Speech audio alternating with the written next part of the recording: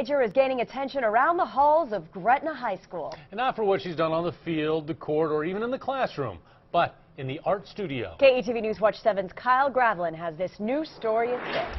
It's what's known as drip or action painting. When Emily Jekyll's hands hit the canvas, there are no brushes or easels to be found. But it's what Emily overcomes to finish her works of art that help paint the purpose of this story.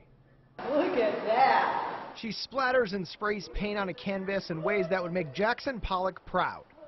19-year-old Gretna High student Emily Jekyll has cerebral palsy, so painting with a brush is not possible. Her brain's fully functioning and just her body doesn't allow her to, hold a brush and get detail paintings. So. Enter Jill Janke, art teacher at Gretna High. Together, these two shrug off brushwork and blending for buckets, bottles, even basters.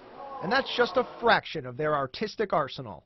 Cans and cups, and then just spray bottles that I picked up. Amanda Seamers, Emily's teacher and human easel, knew from the start that Jekyll and Janke would be a perfect fit, like watercolors and paper. She has a great enthusiasm, great look for color and style, and just a joy and a zest for life. Got it.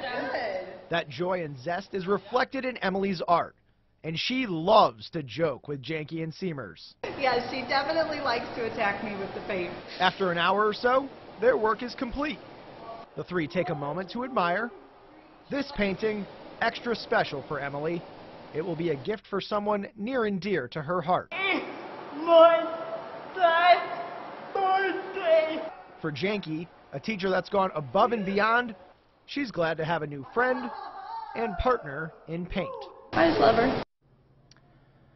This is the third painting Emily's completed this year, and she has no desire of stopping. Emily's mother, Amy, was also on hand today. She praised and thanked all at Gretna High for giving her daughter this gift.